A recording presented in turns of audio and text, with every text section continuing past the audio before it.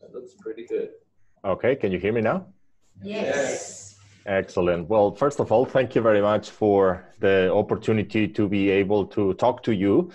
And thank you also to me for preparing this opportunity. It is truly a pleasure to talk to an audience like you because from what I've been gathering, both through me, but also through the previous comments, this is a group of people that have a very clear focus on a certain specific problem, which is how to make learning analytics applications effective. But the other very bit that is very important for me is to make impact at scale. So not just small pilot informations. I have quite a lot of information and quite a lot of details because one of the things that we found in the past engaging with other institutions is that it helps a lot to clarify the context in which learning analytics needs to be deployed, the different bits and pieces, how does it connect with other elements, and then also having a little bit of a discussion about how to achieve effective institutional uptake. So hopefully these are all things that will resonate with this group. What you have in front of you now is the starting point, which for this audience, I think it's already, everyone is familiar with the definition. What are we trying to achieve here? The reason why I put that definition in there is due to the two words that I highlighted, understanding and optimizing. At the end of the day, no matter what we do at the level of institution, no matter what we do when we connect with other stakeholders group, we need to be able to come back and connect our activities with the need to increase our understanding and optimize the learning experiences. So hopefully this is something that we all agree that this is what we're trying to achieve. Now, the other thing I'd like to cover very quickly before we start to get into a bit more details is a little bit of clarification between what we understand by learning analytics and some other big words that are happening out there. We live in a very confusing time. We live in a time where there are a lot of buzzwords and definitions out there. And sometimes it's a little bit challenging. Even for me, my background is technology, is computer science, engineering. Even for me, it gets a little bit confusing to differentiate one from the other. What you have in front of you in the screen is try to establish a bit of a relationship between learning analytics and big data. Big data, it's a broad term. It's something very generic, and it's basically described vaguely as an area in which the data is used for increasing our understanding, but at a large scale. So when data sets are very, very large, right? And by very large, we're talking things that are very difficult to manipulate. You cannot do something like open my data set and make a query because it's very expensive. And that's why the term big data means all the technological infrastructure that allows us to manipulate large amount of data, which is probably the case of your context, right? For you in Singapore. And therefore, this is something that you have to keep in mind. What we maintain from the area of big data in learning analytics is that we definitely need to collect and store these data sets. We need to analyze them and we need to generate reports. And this is the intersection between learning analytics and big data. However, we may have institutions, we may have experiments, we may have pilots that do not have such a large number of data or such a large volume of data to store. In that case, that intersection disappears. So from my point of view, and what I'd like you to come up to conclude is that learning analytics is an area that may use as part of its activity partially certain areas of big data if we found ourselves in that specific context when we collect, store, analyze, and have to report and visualize enormous amount of data, okay? If not, learning analytics still preserves its essence. It's just that it does not overlap with big data as much as we like.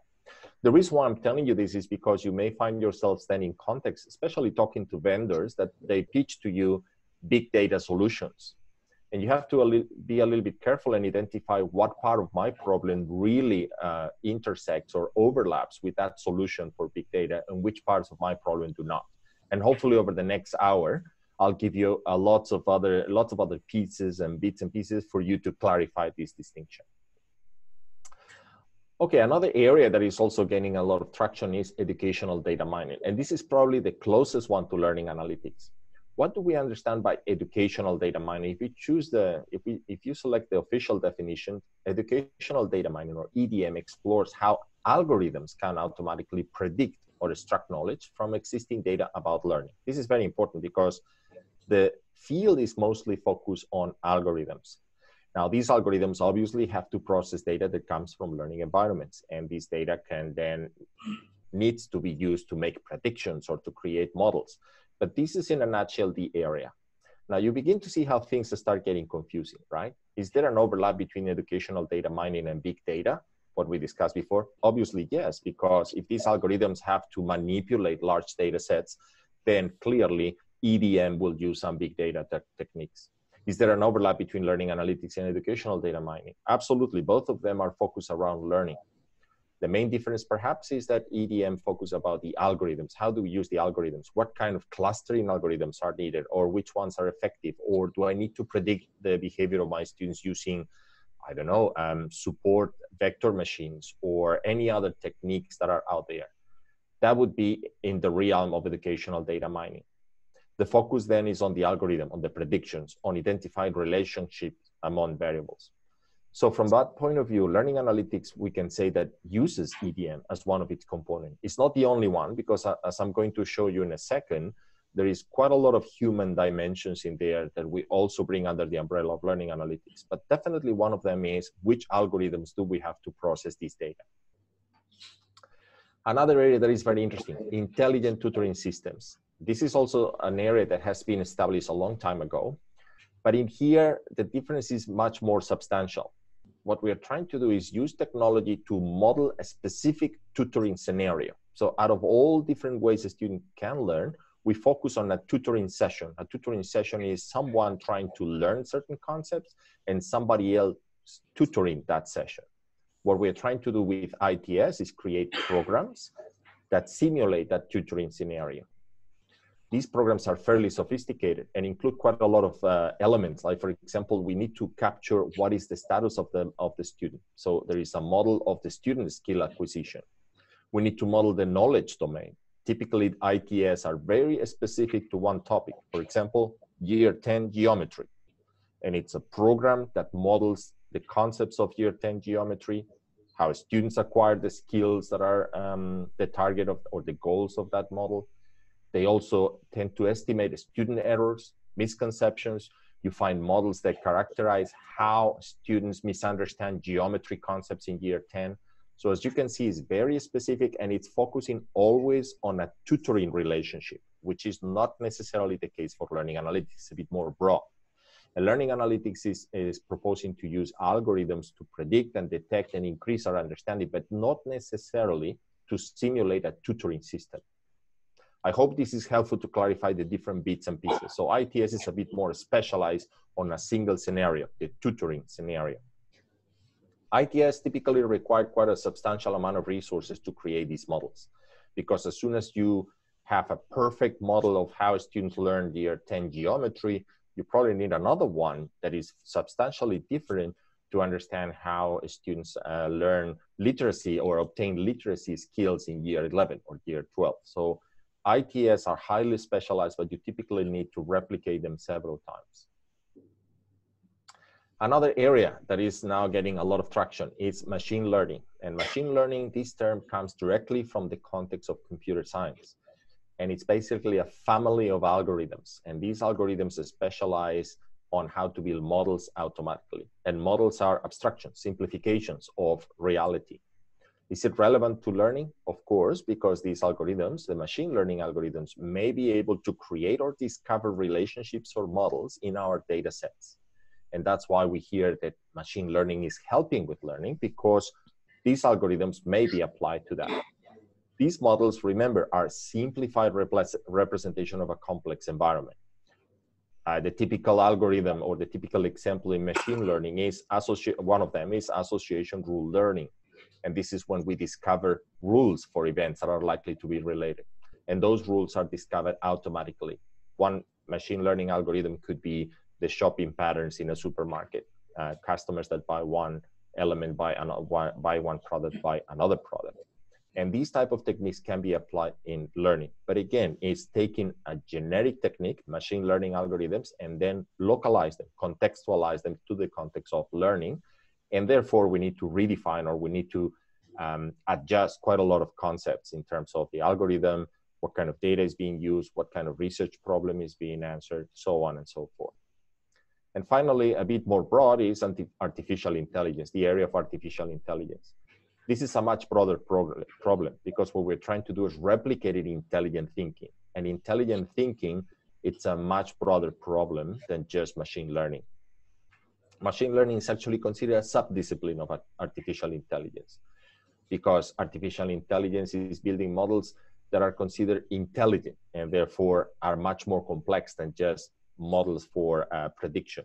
An example of artificial intelligence could be autonomous vehicles.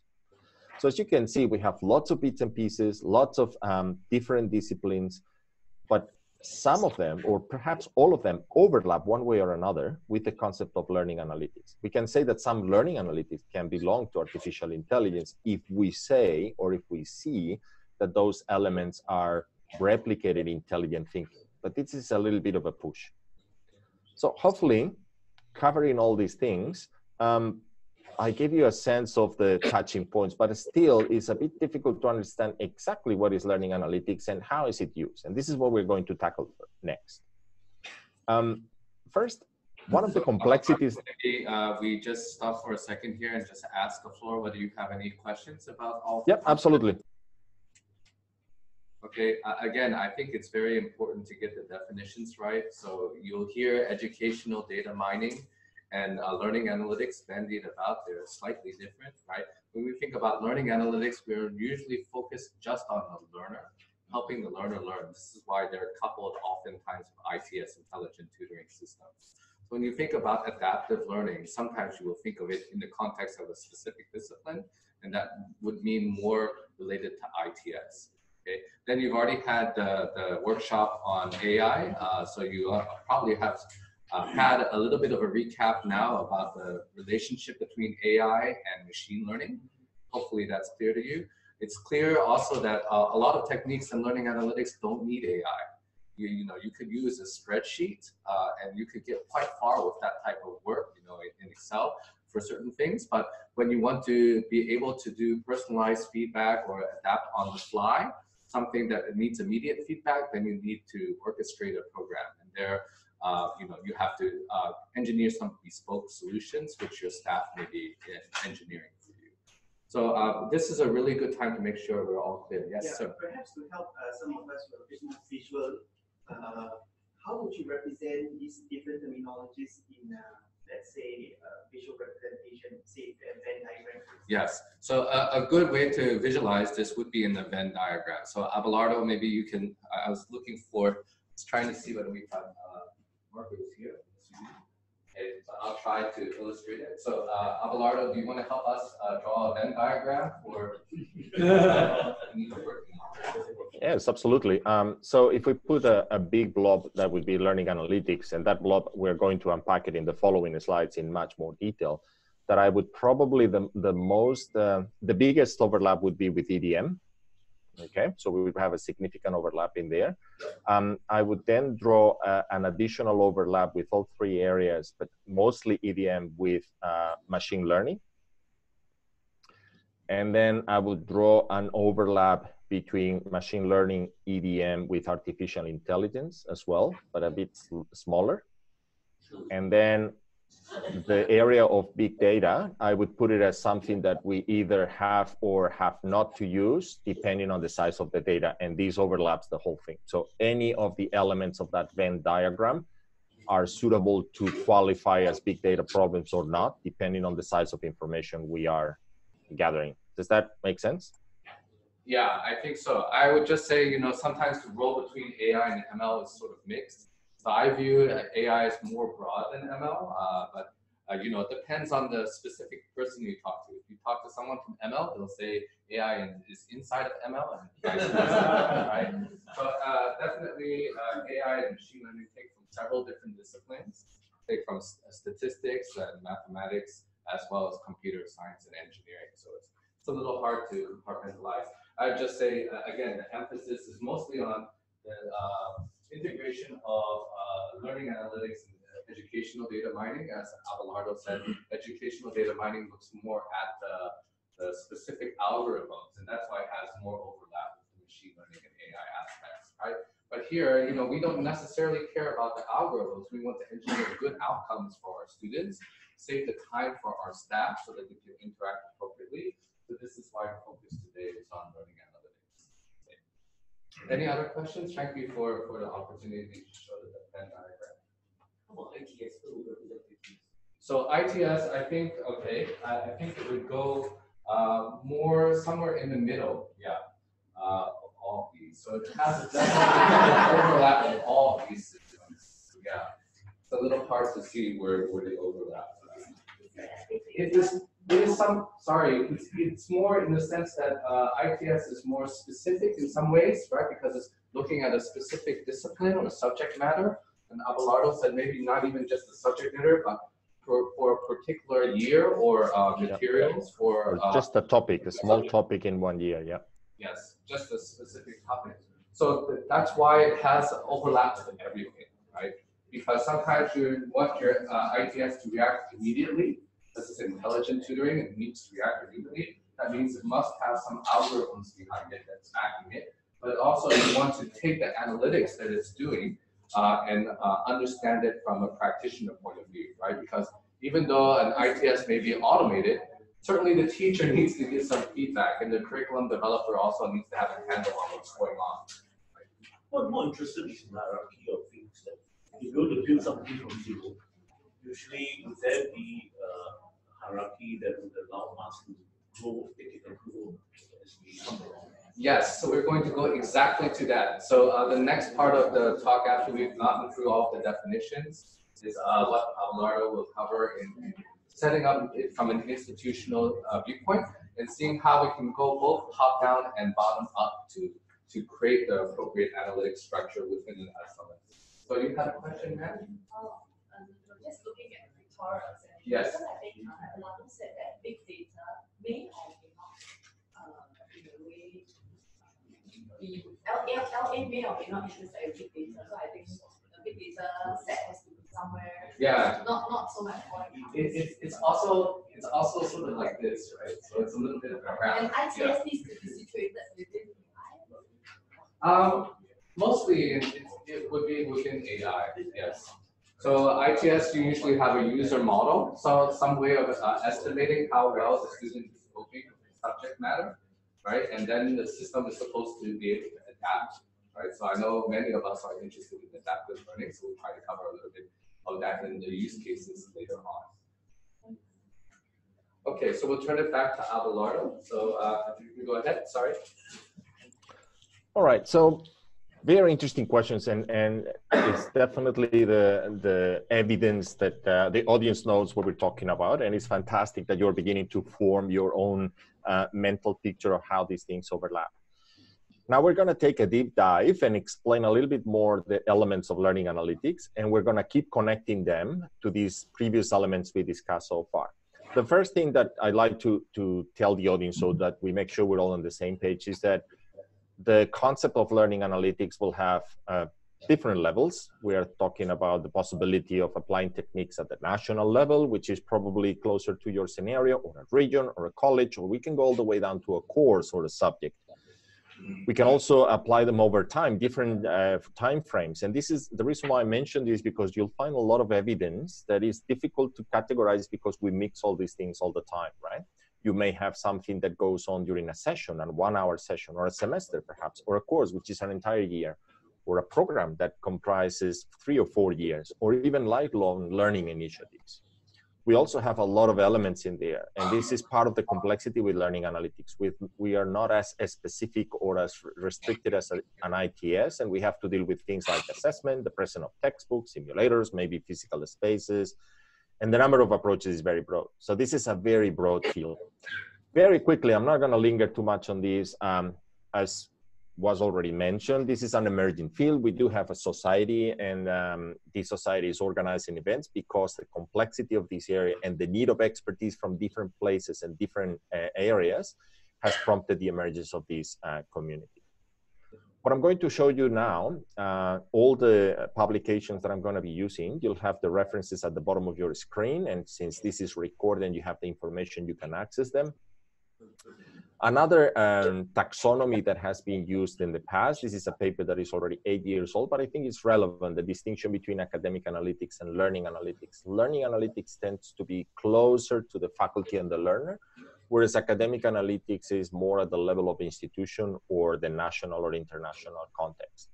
The elements we're going to see next are going to be applied to any of these levels in here, and hopefully will help you add clarity about what we are trying to achieve here. So what I'm going to do next, I'm going to walk slowly through a model that we've been using in the past to describe the different elements of learning analytics and how do they interact with each other. And in here is the key point now for you to start making these connections and even establish the relationship between areas like machine learning or artificial intelligence or educational data mining. So let me start with a very simple picture, and let's assume we have a learning design. This learning design could be a learning experience, could be a year 12 semester, could be a first year university course, could be something a bit more complex. We always start with a learning design, and this is where we have the expertise in the room to create the topics, the assessment, the activities. And typically what happens is that we intend some sort of usage of this learning design, okay? So everybody would agree so far. This design usually has some constraints. In other words, you may have to implement certain activities in a very specific way because at some point this design is going to go into an environment, it's going to have some constraints. And this is what is represented by node number 2. So far, nothing new. Now, you will agree with me as well that typically what happens with that design, it is enacted or deployed or implemented. There are quite a variety of words that are chosen for this stage. But in order to simplify our discussion today, what we are going to assume is that we have a learning environment in which instructors and support personnel interact with the learners, which interact with a learning environment. And this could be something that happens in an LMS or the LMS together with some face-to-face or some combinations of these things. So far, so good. There is nothing special and new about this. The next element we try to capture here is what happens when we are enacting that. And as it was mentioned by Mr. Lee at the beginning, what we do is we capture a lot of data. And this data can be automatically captured, but it could also be obtained by humans, or it could be even reported by learners. And that's why in that arrow, we capture all three things: data captured automatically, self-report by learners, or instructor notes. What we're going to assume for the sake of this model is simply to say, we're going to assume that all these things are stored somewhere that we call the database. Now, as you can imagine, and most of you are already thinking, we're doing a huge simplification for this because this database may require fairly sophisticated infrastructure. And this is the first connection with the ecosystem of pieces that we are putting together here.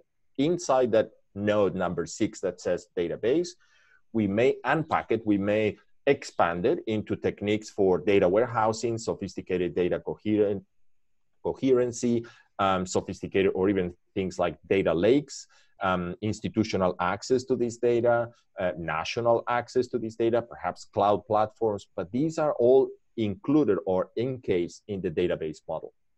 So this is basically a way for us to simplify or extract the level of complexity in the different bits and pieces. Again, so far, nothing new. What we have is comprehensive data capture of what happens in the enactment of a learning design. So far, so good, right? Now, the next element is when things start getting interesting. Typically, what happens is out of that database, node number 6, there is going to be a process that we represent by node number 7. And this is where we're going to bring part of our connection with machine learning, part of our connection with artificial intelligence, or even educational data mining, because there will be some algorithms that will implement that analysis stage. And as Min perfectly mentioned before, this analysis stage could be very, very simple. It could be just you opening an Excel sheet and looking at the data and saying, oh, there is some conclusions that I can draw. Typically what happens, and this is when the model becomes interesting, what happens is out of this analysis stage, which again can be arbitrarily complex, it may require hours and hours and millions of investment. But at the end of the day, typically, one of the things that comes out of that analysis is a set of reports. And that's what is represented by arrow number 8, or sorry, node number 8, the reporting. And this report, what usually happens is that it either goes back to the initial design, you see the redesign arrow going all the way up, But very interesting, and this is the focus of learning analytics, the report, node number 8, goes back to the instructors. And these instructors come up with actions, node number 9. This is a very important one.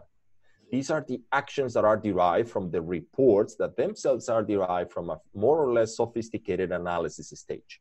So nodes 7, 8, and 9 are very, very important. What happens with node number 9? Those actions could be something that we provide immediately to the learners. It could be some suggestions, it could be some personalized feedback, or it could be additional elements or changes that we inject in the learning environment. And this could be the prescription of additional activities, the personalized suggestions for the next exercise. And this is where we could potentially overlap a little bit with intelligent tutoring system. An intelligent tutoring system is a system that specializes in the relationship between learners, actions, and the learning environment. It just so happens that ITS typically do not require the intervention of a human, whereas in this model here, we do specifically represent the human in node number 3. Does that make sense? So these are just sequence of stages that connect the various elements. All right, the next one is when we introduce another interesting line, which is what if from the report, from node number 8, the report, we directly provide that information to the learners. So this is to capture systems that automatically create certain reports, maybe some dashboards, maybe some suggestions, and those dashboards and suggestions are personalized for each student differently, and they are sent to node number 4. So this arrow here captures those scenarios in which you bypass the instructors, you bypass the actions, and that report is directly sent to the learner. And there are some initiatives out there that have done that. Now, the next level of complexity in the model, and this is where a lot of complexity comes in, are nodes 10 and 11. This is when we understand, or when we insert prediction. Now, before explaining you what we mean by prediction, let me take a step back. Look at this model right now. Look carefully at it and look at the elements that you have in there. Would you be able to tell me that you are already able to improve the quality of a learning experience just with the elements in this model? Can you do it or not? Yeah, probably you can, right? Because what you're doing is collecting a lot of data, using some algorithms to analyze what happens, reach some conclusions that you put in a report, and then there are lots of actions that can happen in there. You can involve the tutors, the instructors. You can go back to the designers and say, please readjust or redesign your model because this is what happens in these reports, or you can take these reports and give it to the learner. Now, the reason why I pause here is because this is already a very powerful model. This is already capturing a lot of the possibilities of learning analytics, and yet we haven't introduced prediction yet. The reason why we do it like this is because prediction is an additional level of complexity that sits on top of this existing model. So what I would like you to think is prediction as a much more sophisticated step that we put on top of this framework that is already in place. It does not make sense to have prediction unless you have a database that is collecting information, unless you have an analysis process, unless you have a reporting process, and the possibility of feeding the consequences of those reports to either actions, changes in the design, or feed it back to the learner. Now, under these premises, when we bring finally the prediction, nodes 10 and 11. Now, the caveat with prediction is node number 10.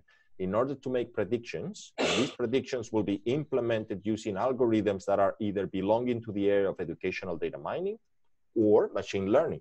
This is where we get all the power of these algorithms. Machine learning, remember, were models that were allowing you to make predictions. The caveat though, node number 10, we need previous data to create these models. Machine learning algorithms need what they call the test data, data that you feed first, and with that data, you make predictions. Let me give you an example. Suppose you want to predict the performance of the students at the end of certain semester in the exam. You need the data of the previous year. That data then needs to be given to the machine learning experts. They create the predictive model.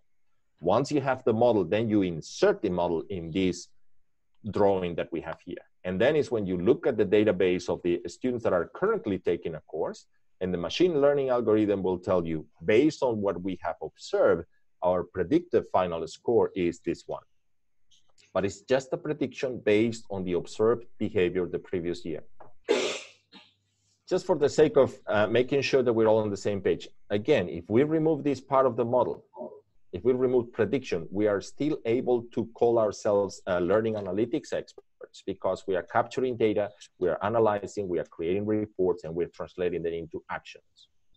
If we take the next step and make a prediction model, and we bring all the machine learning algorithms or the educational data mining solutions, then those predictions, again, they need to be part of the report, they need to be submitted to instructors, they need to be considered for the design, or that prediction perhaps prompts certain action, automatic action that is injected in the learning environment.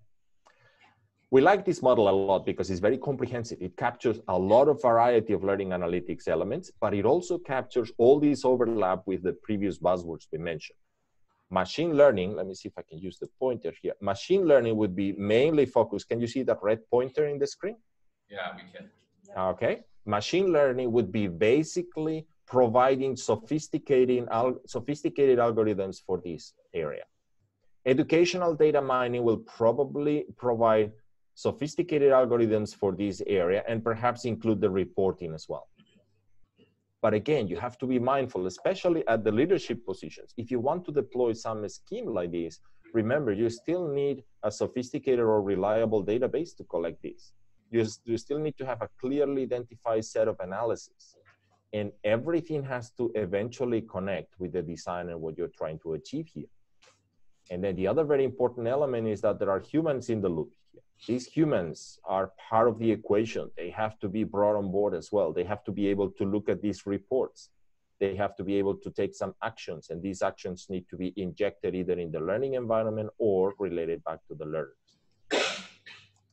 We're not done yet, though. This model is effective, is powerful, is very, very comprehensive, but there are still one more element that we need to take into account. And to me, this is the most important one. And this is this arrow that just appeared here all the way from the design to the analyze, predict, and previous data. And this is related to how academic developers think of these designs. We are typically used to think of this as a one-way street where we have the data first in here, we collect it in the database, and then we make the analysis, the prediction, and the previous data, right? This is the way we typically think about it. We need to start thinking the other way around. From the design here, we need to identify what does it make sense pedagogically? What does it make sense for me to include in my course? How do I guarantee that the students are acquiring the skills? And then let this design, let these elements drive the analyze, prediction, and previous data. Let me give you an example. Suppose that you think that motivation is a good element to promote in your course. So when you sit with your academic developers, you realize that motivation or self-regulation, it's a good feature to include in your design. The presence of self-regulation should then drive this analysis and say, by the way, whoever is in charge of the analysis or prediction, they should be aware that there will be information we need to know about self-regulation. And then is when you have the design drive what is present in this learning environment. And you let the design influence what is capturing the database. And the design then has to dictate how do we make this analysis so that self-regulation is properly measured, predicted, and then the reports and actions are following the initial idea. Okay, I'm gonna pause here for a second because this is a fairly complex model, very generic, but at the same time, I would like to gather from the audience if this model makes sense. Excellent. So I want to emphasize the last part that Abelardo said, which is that we need to start with the end in mind, right? Those of you in science, right, we start with a hypothesis to do an experiment, right? So this means when you do the design and the analysis, they have to be coupled together, right? Otherwise, what happens is you end up collecting data that's convenient and not actually answering the questions that you have, right? So you need to always think about this important part first, right? What is it that you want the learners to achieve? What data can you go to collect to find that? And how do you analyze it to drive the actions, right? Number 9, that you want to see as a result of the analytics that you've done. Yep. Very good point. So this is a model that gets the bits and pieces of the landscape of learning analytics. But the other dimension that we have identified in a lot of institutions that is complex is people, humans. How do you get humans to collaborate through the different stages of this model. So let's unpack that a little bit. This is our first model of stakeholder groups. So you're going to have a set of academic developers or academic designers, instructors, and they are experts on pedagogical strategies, content design, delivery. These are the people that know how to create these designs. We have another set of stakeholders that we haven't mentioned explicitly, but if you ask me, they would be included. Let me see if I can get the pointer in here. When we analyze things, this analysis is a sophisticated step, right? So we should take into account these statistical experts. These are people that will look at the data sets and will tell you, yes, there is a possibility of detecting a linear model. And this linear model is stated like that. Or they will come back and tell you this linear model, even though it exists, it is not statistically significant. We need these people. We need the group of people. We definitely need the IT experts, and there is no need to emphasize on that. And at the leadership position, it's always a struggle to find out what is the best solution, what is the best architecture. This would be along the lines of what we have in this box over here. How do we capture this? How do we integrate this enactment of the learning management system together with the database? Another stakeholder group, very important, management. These are the people responsible that these different departments talk to each other. We have the leaders, which are the high-level responsible ones. And eventually, of course, we have the learners, which are the ultimate beneficiaries of this thing. So let me try now to connect the two things. Let's see if this makes sense. This is the typical relationship we are finding in institutions regarding the stakeholders groups. We have the leaders here that are focusing more on the operational way of things, on how processes need to be deployed. These leaders usually have a set of managers from different departments that are the ones also moving on the operational stage. Below the management, we move on to the innovation space. What happens in the schools? What happens in the university? And we typically have identified in the past is a set of what we call champions. These are academics, designers, teachers that are excited about the use of technology, and they are the ones that are usually trying to achieve the impact using learning analytics methods. Underneath, we usually identify three groups, and this is where we have the academic developers, the statisticians, and the IT experts. And under this structure of stakeholder groups, we just put the model we just described. So these people, these groups here, they have to talk to each other. They have to communicate their vision, their steps, their goals, their deployments in the context of what we just described here. Now, what I'm going to tell you about is a little bit of the distribution of these three expert groups down here. How do I see these three groups in here populating the different boxes? So it's a bit of an exercise for you to understand who would be involved in where. And let's pick these three boxes at the bottom. So this is my proposal. See what you think of it. I'm going to talk about three different groups. I'm going to call them academic for simplicity, and they're going to be the red ones. I'm guessing that you're seeing the colors. The statisticians, which are the green ones, and the IT experts, which are the blue ones. And the statisticians will also include experts in machine learning, artificial intelligence, and so on. Whereas IT experts will include expertise in big data if we need them. Okay? Everybody agrees with these three divisions of three groups? So here's my proposal.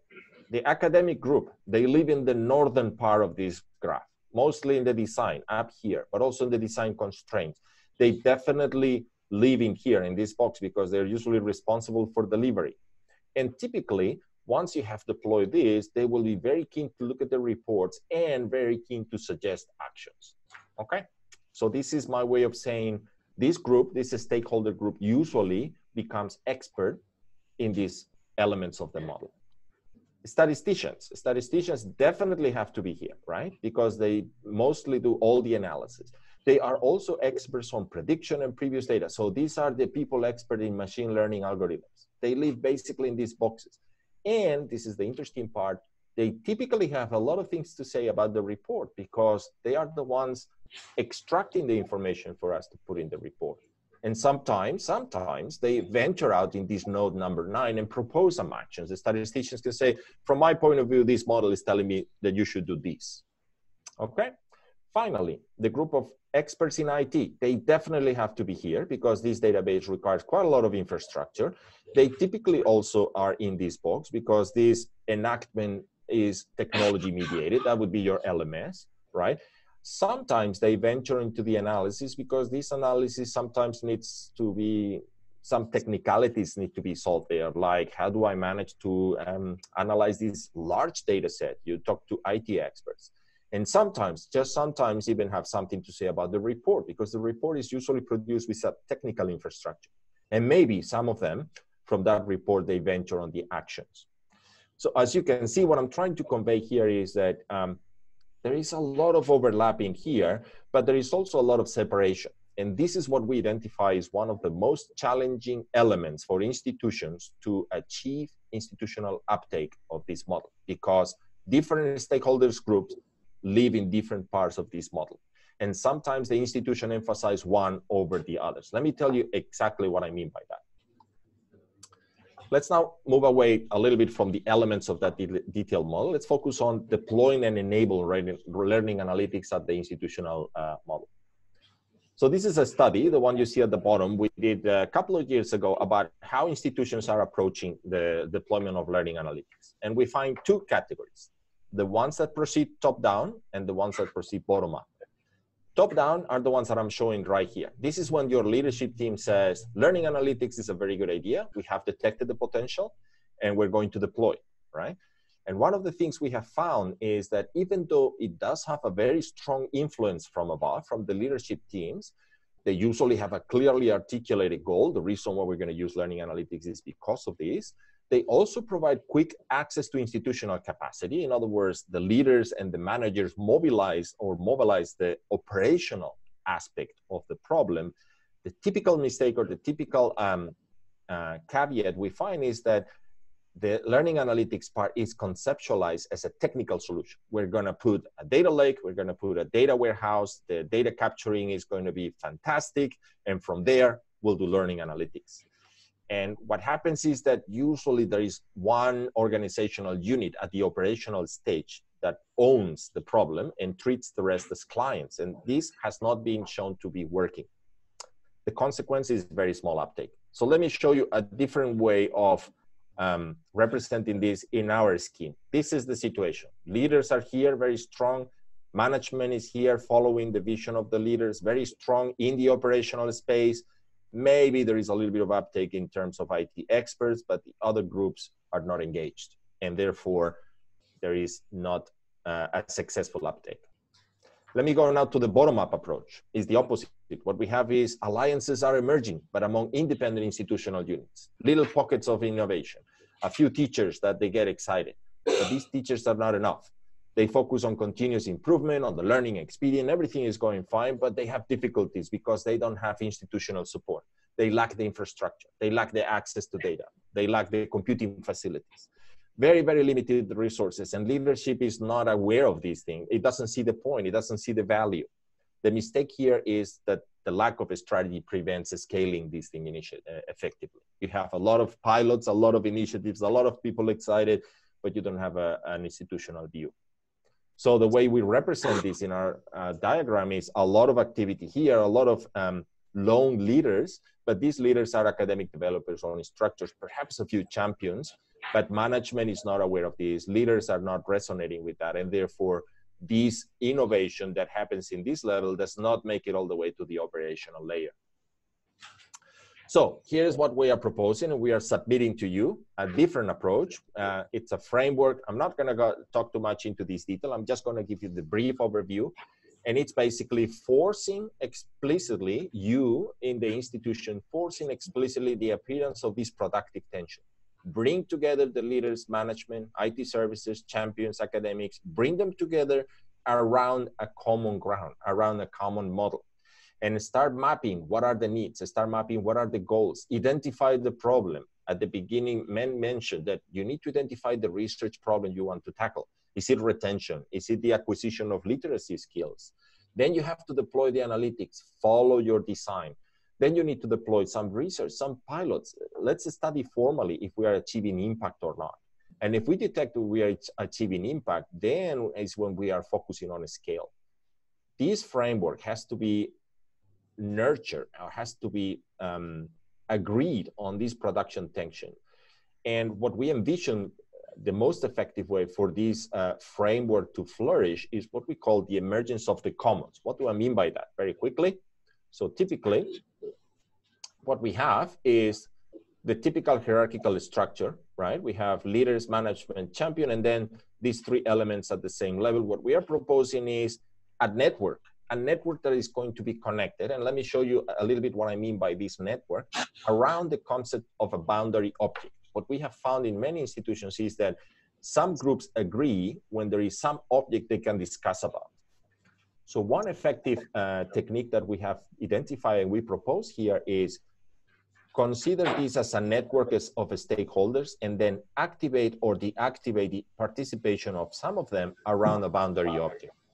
Let me tell you exactly what I mean with 5 examples. Example number 1, suppose we want to focus on designing a course to promote literacy. At the level of the design and at that level of goals, you probably need to engage leaders because it has to be part of the institutional goal. You have to engage management because these designs will have to be deployed and supported properly by the right institutions. But also you have to engage with academic developers and instructors so that these designs make sense. So this is 3 of the 6 stakeholders group discussing one, what we call boundary object. And remember, this boundary object, if you think of the learning analytics model we discussed before, this was element number 1 and 2, the design and the design constraint. But in here is the right conversation to make sure that this goal of promoting literacy aligns with what leaders have in mind, aligns with the processes supported by management, but at the same time aligns with the vision of academic developers and instruction. Another example, different type of element, but also part of the puzzle. How about the analytics that we need to include in our designs? Once we agree about the designs, what kind of analytics should we include there? This is another boundary object, another discussion, another element. And in here, the network changes. You arise the network and you say, okay, let's engage management because we still need to make sure that the right elements are in there. Let's engage the champions because we need to identify certain courses or certain high schools that will be adapting these analytics. Let's maintain the academic developers here, and let's bring in the statistical experts because we need to discuss what kind of analytics, what kind of predictions can we make in here. Another example, how about with reports and actions? This would be something that we need to engage definitely the champions because they are the ones that are going to be reading them, but this is crucial for the IT expert because these reports will rely on a quite substantial element of technology. And we'll also have to request the help of the statistical experts because they're going to be the ones providing the right elements for this report. And they have to make sense for the academic developers. So as you can see, you start discussing different elements, different boundary objects, and you engage different stakeholder groups. All of the stakeholder groups need to have a cohesive and coherent vision. Another example, it comes now to analyze the research results. Suppose you put in place your pilots. You get the reports, you measure your progress. Who do we discuss this with? Definitely the champions, they have to be there. Management has to be there because this is going back to the vision. Perhaps we need to brief the leaders, even though they are here disconnected, they have to be brought at certain level to discuss these research results. But also the statistical expert because they are the ones that can give us this sense of robustness of these results. And another one, suppose that we wrote the pilot, wrote the courses, we identified the goal, it was acquiring digital literacy, the research is confirmed, the improvements are there. The next difficulty is how do we scale this to the institution? And when it comes to scaling, we need again the vision of the leaders, the vision of management because we are going operational. We need to have the champions on board because we need to get a lot of information about how they manage to pull these pilots and now make them happen at the level of the institution. And bring on board, of course, IT experts because the infrastructure is going to be much more complex. So hopefully in this very quick description, we'll give you a sense of both the elements of the model, the elements of learning analytics, how do they connect with different areas like machine learning, artificial intelligence is just one bit, but then a sense of the bits and pieces that need to be connected all the way from the design and the academic developers, all the way to what happens in a course, the analysis, the leaders, management, etc. So to conclude, I think I had an additional slide here, but I don't. Okay, so this is basically, the last one before the summary. And it's time now for you in the audience to ask questions and see any aspects that need further clarification for this. I'd like to take the screen back for a minute so that we can. Yes, please. Or comments as well?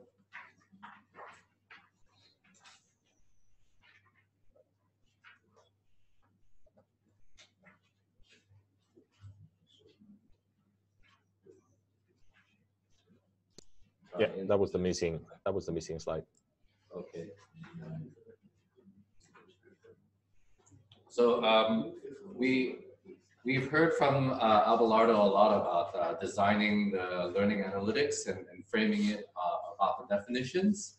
Also, we drew an impromptu Venn diagram.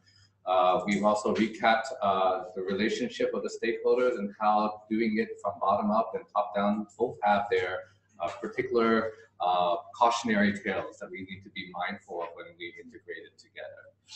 And then Abelardo finished with saying that when we come together in this productive commons, where we forcibly put people together that may be of different departments, there may be certain tensions that need to be resolved in an amicable manner to facilitate the development. So I know Abelardo has to go soon, but I think it's good to have some question and answer session. Abelardo, do you have a couple minutes? Yeah. Okay. Yep, no problem. Go ahead. I found the learning analytics model very, very helpful. I think it actually maps up, the different stages, different processes. And I think talking about who is involved in which part of the process is actually very, very helpful and very, very clear and very useful. But no questions about that. Since it's so clearly presented. Thank you. Really appreciate that feedback. Successful case in the US and any of the activities that done this and the system that we can also look at and talk to the team. So we are also on that journey. So ALSET is on this journey of creating the right data warehouse, as Abelardo mentioned. It's a very difficult step to make. We do have champions involved, there is management involved. So you're free to talk to any of us and we can have a longer discussion with you. And I think Abelardo, as president of the Society of Learning Analytics Research, is very interested in having a longer term dialogue with Singapore and especially MOE. Which stage are these projects at? I guess they're still in the development phase. Definitely, they're not at the production level yet, where we've rolled it out to our own students. Yes, so they've in NUS it's been more of a bottom-up approach for the time being, where we've seen certain champions try to field learning analytics within their classrooms. Okay, but to take it to an institutional level is very difficult. Because as you've already noted, when you come to thinking about learning analytics for a particular discipline or for a particular subject matter, everything needs to be fine-tuned and the designers need to be there as well, right? So that's why the rollout hasn't been evenly distributed. If you think about rolling out a generic dashboard for everyone, then it satisfies nobody's health, right? I don't think we are starting off looking at another system that can actually do all across all the subjects, yes. But actually we are more interested in that subject specific and even subtopic area that is developed, and we can actually take a look at learning and usually which are disciplines and subjects in university that yes, so we will get to some of those use cases later on, so we can have a better understanding about how they might go into specific areas. Yeah, so we want to make sure we use Abelardo's time effectively. So there are other questions, Miss? I'd just like to get some clarity. I think based on your experience in working with, say, academics and instructors or even designers, what are some observations that you have with regards to very effective designers, academics? What kind of characteristics do they exhibit? What level of clarity do they have that will actually make this work? Yeah, that's what I'm interested in. Yeah, so this is a very good question. The best experiences I've seen so far, the most effective ones, are the ones that are driven by solid pedagogical initiatives. So what I mean by that is an instructor identifies or a course coordinator identifies an issue. Let's say, for example, the students are struggling with certain topics. And we start unpacking the elements that might be useful. How about if we increase participation or engagement with some presentations through video? How about if those videos get enhanced with some reflections? How about if these reflections, then we ask the students about their level of confidence about those reflections? All those discussions are about solid pedagogical concepts, right? So what happened next is the powerful thing, which is, all right, if we decide that the students could benefit from additional explanations through video and then video reflection, and then a reflection of their confidence, can we capture elements about that? And that's when the discussion starts affecting the analysis. We would like to have information about video usage. We would like to have information about the text that is written in the video annotations. We would like to have also information about how videos are, or these annotations are rated from the level of confidence. And this is when the academic developers or the academic designers are much more confident that the information they have is much more reliable, okay? Then the statisticians come on board and say, oh, okay, if you capture those informations, I might be able to find some relationship between these variables. And the fact that we have these develop or deploy over a couple or 3 weeks, we can also detect patterns over time. And then the IT expert says, oh, in order to do that, I need to collect this data. I need to make it available to you like this. The students have to engage with the platform this way. It should be framed in this type of format in HTML, so on and so forth. These are the type of productive conversations that we've seen that are most effective, okay?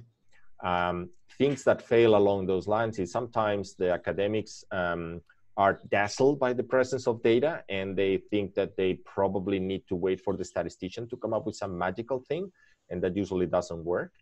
And sometimes they focus on the difficulties of accessing data when they haven't framed the question yet, right? So if I tell an academic, oh, I like access to my video information. Yes, but what do you want it for? And sometimes it's difficult to access, but you don't even have a purpose. So the most effective ones, the type of discussions, are when you start with solid pedagogical principles that then you unpack and identify the need for data. Is there a question in back? Yes. What are some of the caveats, challenges, weaknesses of this learning analytics? Is there any area of learning which this thing fails to cover? Abelardo, were you able to hear that? Just partially. The caveats about what? Caveats or weaknesses of this learning analytics module, and is there any aspect of students learning that is not covered by this learning analytics presently? Okay, the main caveat we find in here is the difficulty to articulate these conversations between the different stakeholders. What usually happens is that one group gets very excited and tries to advance without the help of the others, and then they realize that they cannot move any farther. This is, to me, the most delicate one. The second part of your question is about, is there any other learning that is not captured here? Yes, definitely. So this model has its limitations as well. It doesn't aim at covering all learning experiences. It is more an attempt to capture, if you have the possibility of access data and perform some analysis, how do you embed or integrate that capacity into the design and deployment of an effective learning experience? That would be the way to capture that. Other things like, for example, how would you orchestrate an effective face-to-face session with year 11 students? That is still a problem that might not be addressed here directly. You still may include some analytics in there if you identify a research question, but by no means we're trying to capture here a comprehensive model of learning. Just one where you think you can benefit from the use of data. Yeah, so I think it complements what we're already doing in the classroom. It's by no way supplanting what we're doing, right? As teachers, absolutely, and designers, we have to do this on a day-to-day basis. It's absolutely. Now you have another set of tools, another access of data that allows you, affords you access to different analytics, right? But it requires a larger, I mean, when you're talking about big data, there's also big people, right? Lots of people involved. So the structure for doing the analytics is more complicated. Yeah. So definitely there are some limitations, for example, privacy and ethics. We haven't really considered it in this model, as well. But it is built into the paper that you can read that Abelardo mentioned as well. I just have a question. In the learning analytics model, at the design stage, I noticed that IT experts are not placed there. So is there a certain assumption, or really, there's no need for IT experts to be present at that stage? That's a very good question. As with any model, this is a simplification. It makes a lot of assumptions, right? From your comments, what you're envisioning is this initial discussion where whenever you are about to design a course, you should be aware of technical limitations or the technical affordances that you have available. Then absolutely, by all means, engage the IT experts. So rather than using this model as a prescriptive tool, it's more a tool for you to think. If the conversation is around the design, we understand the relevance of the design in this model, which stakeholder groups should be engaged at what level of what we are discussing. So by all means, this is not something that is limiting. It's just for you to start identifying what would be the relevant group of stakeholders for the different pieces of the model, and then gather around this boundary object. From what your question, what you identify is that the design, the course design is a boundary object. And this boundary object could be used by the IT experts as well to articulate what is needed. Fantastic. That's a perfectly feasible and realistic scenario as well. I think it also depends a lot on the team that's being composed, right? There are certain people within the IT staffers or within the educational designers or the teachers themselves that have different personalities. So you want to always take advantage, leverage their expertise, leverage their passion in order to drive forward the learning analytics solution. Yeah. Another comment that I might add is that this notion of who owns the process, this is a difficult process. It's so multi-pronged. It has so many stakeholders that it's difficult to name someone that owns it. I think it is better to consider some, like I said, some circular structure in which there is deep collaboration, clear leadership, but at the same time involvement with stakeholder groups from all levels. Okay, so Abelardo, I think we'd like to first thank you for all of the work that you've done this morning.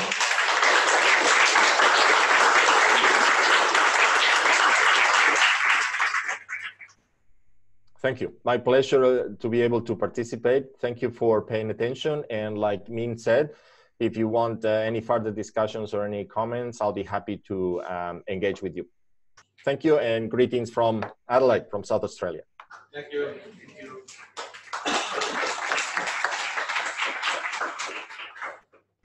Thanks, Abelardo. So now we have had our summary, and now it's time to break for some tea or coffee. So myself and Alex will be around to talk to all of you, and then we'll resume in about, looks like about 15 to 20 minutes, okay? So that we have enough time to finish the session in the second half. Thank you. Well, ladies and gentlemen, now it's tea break time. So thank you very much for Associate Professor Media and of course our Professor Abelardo just now. So I'd like to invite